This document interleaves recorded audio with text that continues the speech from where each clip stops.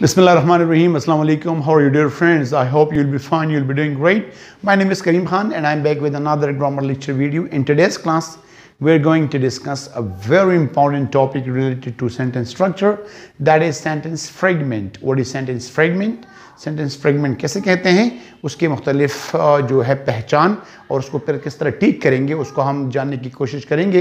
अगर आपने अभी तक हमारा चैनल के इंग्लिश ग्रामर सीरीज सब्सक्राइब नहीं किया है तो काइंडली चैनल को सब्सक्राइब करें, दोस्तों के साथ शेयर करें और हमें अपने कीमती कमेंट से ज़रूर आगाह करें। Let's get started. Sentence fragment. Sentence fragment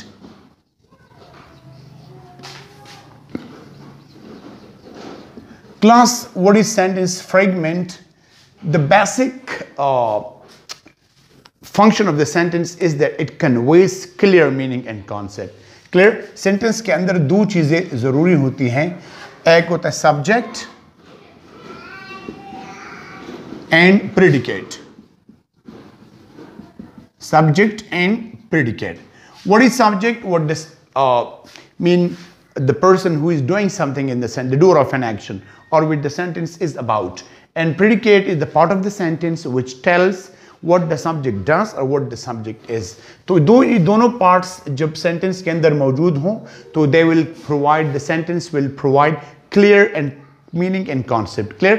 लेकिन सेंटेंस फ्रेगमेंट कैसे कहते हैं कि एक सेंटेंस है जिसके अंदर तो सब्जेक्ट मौजूद है लेकिन प्रेडिकेट नहीं है। सब्जेक्ट मौजूद है लेकिन प्रेडिकेट नहीं है, मीन वर्ब नहीं है, कोई फाइनाइट वर्ब उसके अंदर नहीं है। क्लियर? तो उसको हम सेंटेंस फ्रेगमेंट बोलते हैं। या प्रेडिकेट तो मौजूद है, वर्ब मौजूद है लेकिन सब्जेक्ट मौजूद नहीं है, तो उसको हम क्या बोलते हैं? फ्रेगमेंट बोलते हैं, सेंटेंस फ्रेगमेंट बोलते हैं। Clear class? या उसके अंदर कोई ऑब्जेक्ट ऑफ प्रीपोजिशन है, ऑब्जेक्ट ऑफ प्रीपोजिशन, कोई ऑब्जेक्ट ऑफ प्रीपोजिशन है, उसके साथ ना तो कोई सब्जेक्ट है ना कोई वर्ब है, तो उसको भी हम क्या बोलते हैं? Sentence fragment. और ये जो सब्जेक्ट मौजूद है, वर्ब मौजूद नहीं है, सब्जेक्ट मौजूद नहीं है, वर्ब प्रेडिकेट या वर्ब मौजूद है, या ऑब्जेक्ट ऑफ प्रीपोजिशन मौजूद है लेकिन न सब्जेक्ट है न प्रेडिकेट है, उसी सूरत में हम इसको क्या बोलते हैं? हम इसको सेंटेंस फ्रेगमेंट बोलते हैं। और ये सेंटेंस फ्रेगमेंट तीन किस्म के हों, ये तीन वजूहात से होते हैं। क्लियर? या तो typographical mistake, the first one क्या है? Typographical mistake. टाइपोग्राफिकल मिस्टेक किसे कहते हैं class? For example when you are typing something, you are writing something, तो वहां गलती से आपने सब्जेक्ट या वर्ब को स्किप किया, आप भूल गए। क्लियर? तो टाइपोग्राफिकल मिस्टेक होते हैं।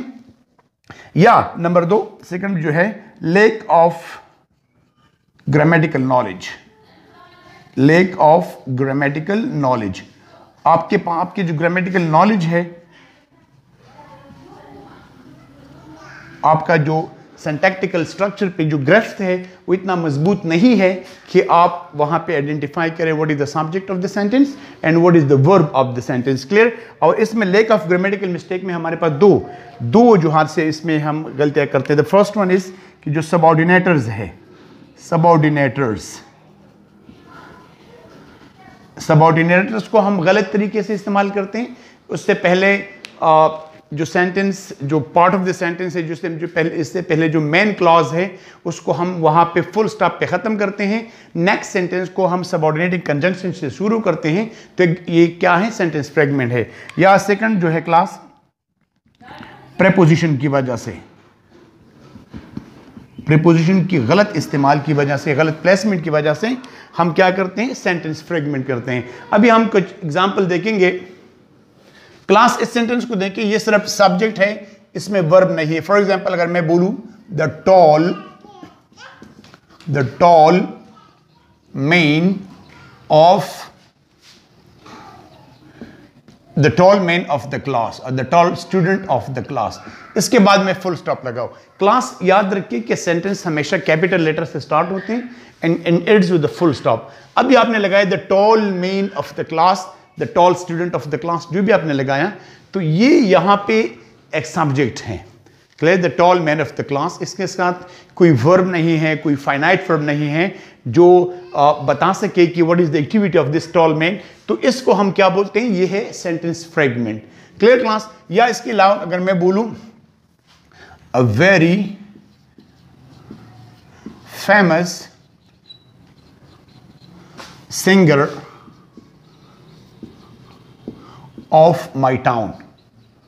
A very famous singer of my town, and full stop. So there is no finite verb. इसमें कोई finite verb नहीं है, ये पे सिर्फ subject है. तो ये जो है they do not provide clear meaning, इसलिए हम इसको क्या बोलते हैं? Sentence fragment बोलते हैं. अच्छा, या क्लास, ये तो सब्जेक्ट वाले हो गए दोनों. क्लास अभी मैं आपको वर्ब की एग्जांपल देता. For example,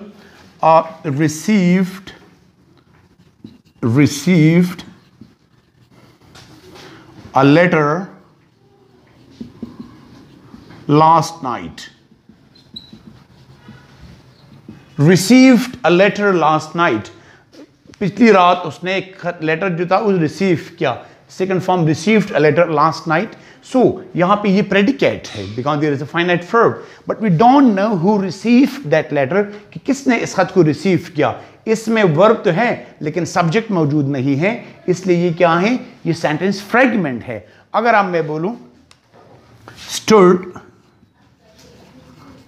first in the class, class में फर्स्ट आना या आई वगैरह, कौन? who stood first in the class? So we don't know because the subject is missing in this sentence. Clear? या क्लास इसके हम ये लगाएं.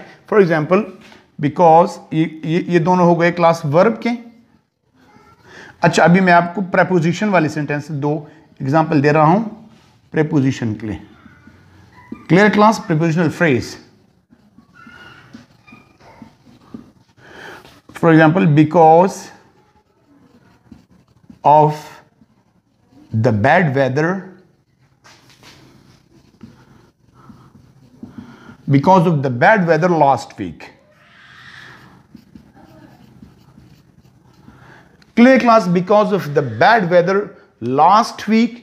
तो ये क्लास अगर मैं इसके बाद फुल स्टॉप लगाऊं, because of the last weather last week, so it doesn't have subject and verb. ये सिर्फ prepositional phrase हैं जो यहां पे clear meaning provide नहीं करता, इसलिए इनको क्या बोलते हैं क्लास? इनको बोलते हैं, इन सारे को बोलते हैं सेंटेंस फ्रेगमेंट.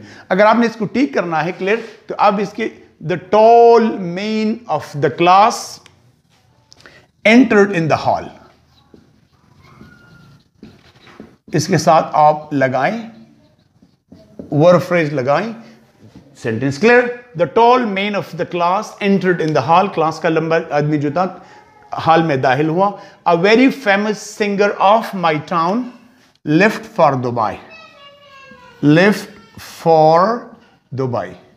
मेरे टाउन में जो फेमस सिंगर थी या था कोई, वो दुबई चला गया. Clear class? इस सब्जेक्ट के साथ मैंने लेफ्ट फॉर दुबई जो हाँ वर्ब फ्रेज लगा दिया. और received a letter last night. Who received a letter? She. She received a letter last night. She is the subject of the sentence. Received a letter last night जो है यहाँ पे मेरा word phrase है. Now this is a complete sentence. Or stood first in the class. Who stood first? Rehan stood first in the class. Rehan जो है वो class में फर्स्ट आया. इसके साथ मैंने सब्जेक्ट लगाया, तो सब्जेक्ट लगाने के बाद जो क्या हुआ, सेंटेंस की सेंस कंप्लीट हो गई. Clear class? Another preposition, for example, we couldn't attend the party. We couldn't attend the party. We couldn't attend the party because of the bad weather last week. क्योंकि हम party में नहीं आ सके. क्यों? Because of the bad weather last week.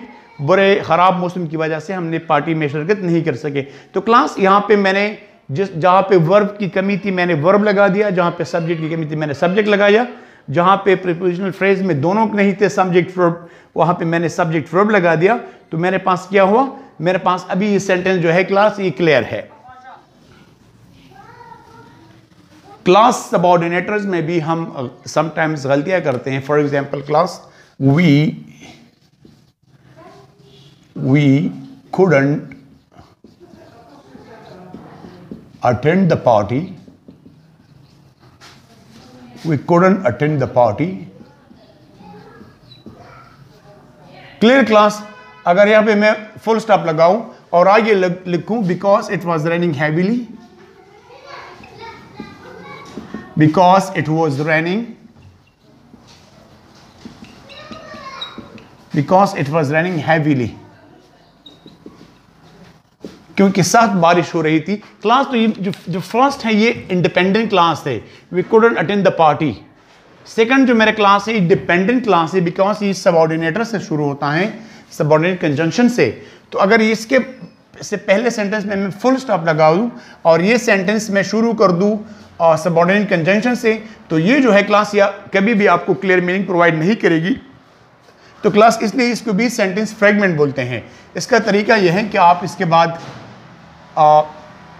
चूंकि ये sentence शुरू है इंडिपेंडेंट क्लास से, तो आप इस बी की जो फर्स्ट लेटर है इसको आप स्मॉल लिख के we couldn't attend the party because it was raining heavily। अब ये आपका सेंटेंस सही है। अगर आपने डिपेंडेंट क्लास को पहले लेके आना है because it was raining heavily, we couldn't attend the party। Class तो आज के क्लास में हमने जाना कि what is sentence fragment?